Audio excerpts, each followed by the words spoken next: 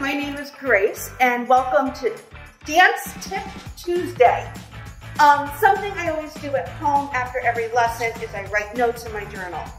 In addition, I have a sticky pad right by my TV because I love watching TV.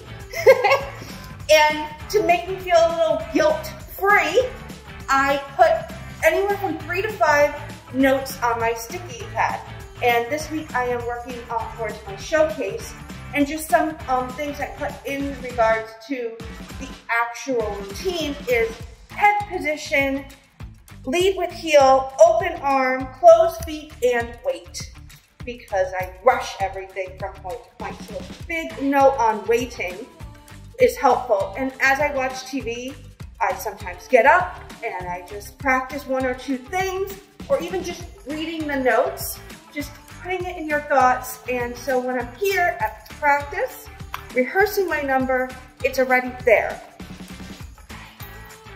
Don't forget to like this Tip Tuesday and subscribe to the Fads